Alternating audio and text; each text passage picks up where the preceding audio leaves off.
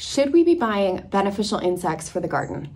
It's something that many of us have probably done before, and we do it from a good place because we don't want to use pesticides, but is it always a good thing to do? While on the surface, it may seem better to be buying beneficial insects than using pesticides, it's just not that simple. There are a lot of factors that you've probably never considered when it comes to buying beneficial insects, and we're going to talk about them today. Now remember that all of the advice that I give you here is based off of my own experience here at the farm and our regenerative gardening practices. If you want to learn more about regenerative gardening and the way that we do it, we have a full course available online. But for the purposes of today's video, it does not mean that you have to garden in this way. I'm just trying to give you the information so that you have the best knowledge moving forward. Now we've all been there, we're at the garden center, maybe we've been having some aphid issues in the garden, and as we're checking out, there's that little fridge full of beneficial insects, a cute little box or bag full of ladybugs. So we think, I'll give this a try. Ladybugs eat aphids. I'm going to release these in my garden. Well, there can be unintended consequences of doing this. Now again, buying beneficial insects comes from a good place. We do it because we don't want to use pesticides and we think, let nature take care of this instead. This is a classic case of humans thinking that we can step in and fix nature. And we do this all the time in the garden. Now, the garden in itself really isn't a natural place. We come in, we remove a lot of things. We like to have it look nice and neat and orderly. And so in doing that, often we remove a lot of the things that help foster beneficial insects, like leaf piles, piles of mulch and brush, bits of pine cones and things where beneficial insects can nest and hide, patches of bare soil where some of these things like to nest, and native plants that can spread aggressively. A lot of times we're coming in and removing those plants, which are actually really great for attracting beneficial insects.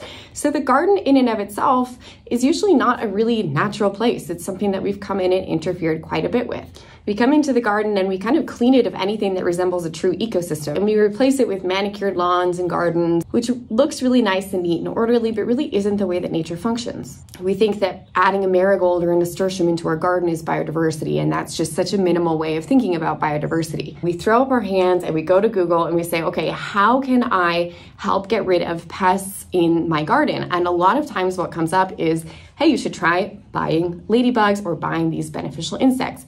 But how does that impact the ecosystem of the garden? The first place we turn is typically ladybugs, and that's because ladybugs tend to be the most affordable. They're also the most widely available and the easiest to find. Most garden centers carry them during the gardening season. So it's the most popular option, but is it a good idea to buy ladybugs? Well, first we need to know a little bit about the harvest of ladybugs.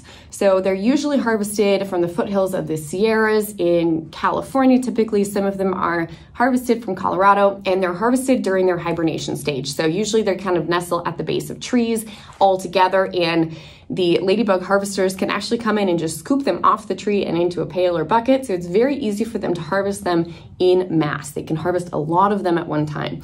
This has actually led to really problematic things like ladybug poaching. The whole situation on harvesting ladybugs is kind of a gray area. And it's just now beginning to be studied how much of this impacts the ecosystem and the population of the ladybugs that we're harvesting from where they're hibernating. So that's one consideration, is that when you think about that we're coming in and harvesting billions of ladybugs from their natural habitat, that's not going to be great for that ecosystem or for their population moving forward. The other thing that we have to consider is that there's somewhere around 500 species of ladybugs in North America alone. So this means that the type that are available at the garden center in your little box is probably not the kind that's native to your region.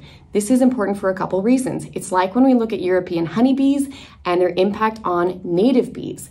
They can outcompete the natives for nectar. The same thing happens with ladybugs. So if we bring in hundreds of these non-native ladybugs to our garden, there are a couple issues. One is that they can end up outcompeting our native ladybugs.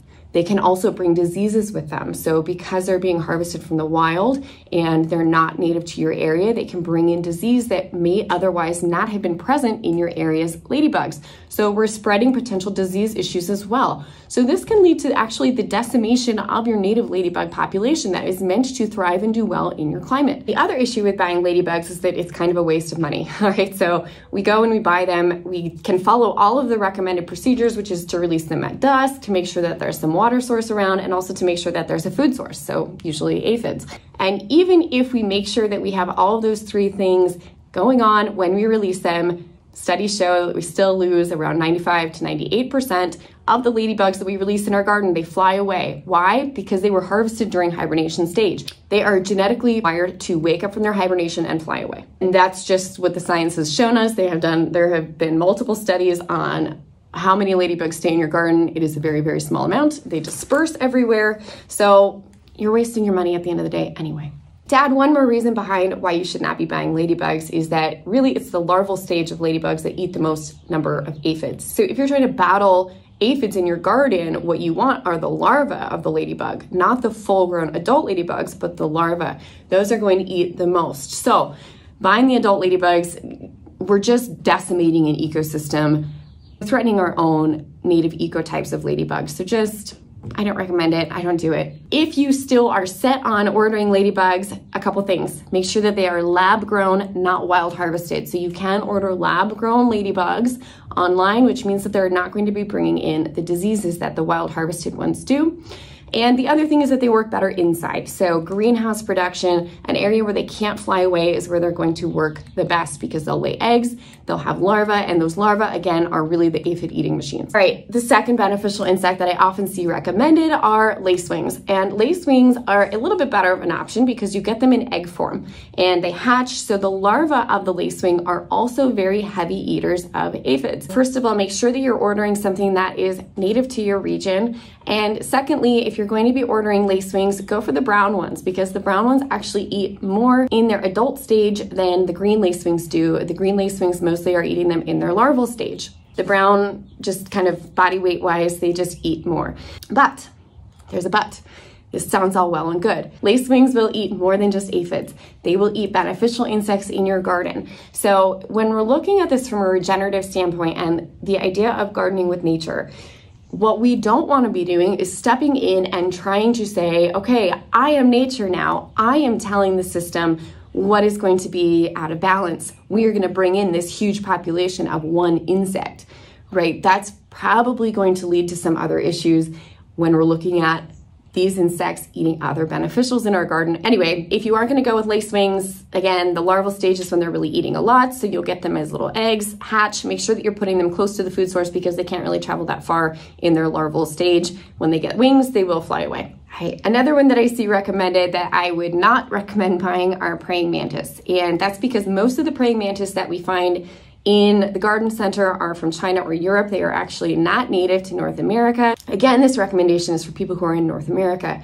Most of the praying mantis that we're getting from the garden center, not native, and they will eat anything. They'll eat your bees, they'll eat beneficial insects, hoverflies, beneficial wasps, ladybugs. They will eat whatever they can get their little creepy arms on, okay? Including each other. Some entomologists actually even recommend destroying praying mantis egg sacs when you see them in your garden because they're usually the non-native ones. I don't like to do that myself because I can't really differentiate which ones are native and which ones aren't, so I just don't mess with them.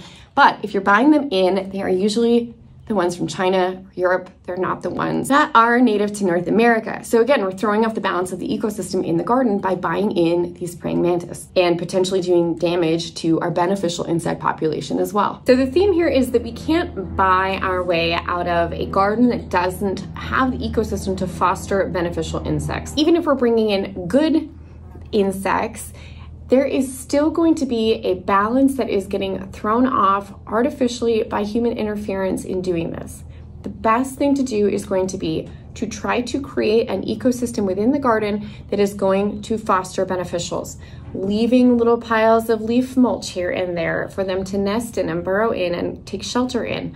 Little habitat spaces here and there, piles of brush, piles of sticks. Stop cleaning up the garden quite so much. And one of the really big keys is planting native plants. Some of the plants that I hear most recommended for attracting things like ladybugs to the garden are actually borderline invasive in many parts of North America. So things like sweet alyssum, very invasive in California, dill, fennel, non-native plants. And yes, they will attract those things to your garden. The ladybugs in particular like those umbel-shaped flowers, but so do things like hoverflies. And so the recommendation has been sweet alyssum, dill, fennel, because we have forgotten about the great native plants that actually do a better job at attracting the native beneficials. So when we're looking at that, one of my favorites is actually golden Alexander.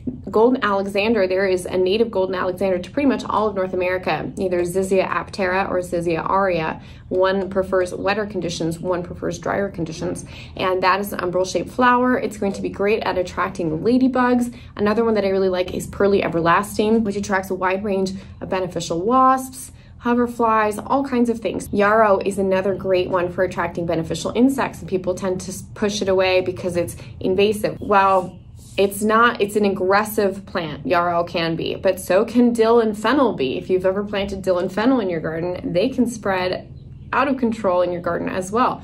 So focus on bringing those native plants into the perimeter of your gardens, places where they have a little bit more room to spread. You don't have to worry about them spreading as much. And incorporating those native plants is really going to help with bringing in the beneficial insects that you want in your garden. And we won't have to worry about throwing off the balance by bringing in too many of one thing. When we're looking at the regenerative garden, we need to remember that we are trying to foster nature and to help nature be her most efficient and create her best ecosystem and provide that without stepping in and saying, how can I buy this, right? How can I buy this piece of the ecosystem in?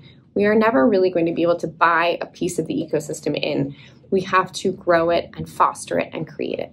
Now, the exception to this, of course, is greenhouse, indoor growing situations. So because in an indoor growing situation, we're not really, it's different, right? We're not growing in nature. We don't have all the same access to all the different bugs and beneficials and things that can come and go as they please, like in an outdoor garden. So greenhouse use of things like lab-grown ladybugs or lacewings, those are kind of exceptions to the rule. Now, I still wouldn't go releasing a bunch of non-native bugs into my greenhouse because they will go somewhere probably eventually when you open the doors, but so still go with the lab-grown so that you're not spreading disease. But indoor use is a little bit different than outdoor garden use. If you watched all this and you're still like, I don't care, I'm still gonna buy something, there's only one that I would recommend really buying for aphids, and it is the aphid midge, and it specifically eats a ton of aphids. It has a rapid life cycle, and they eat a lot of aphids, and they're native to most of the northern hemisphere. So I'm going to put that one right here in the tab below so that you can read it. But the aphid midge is one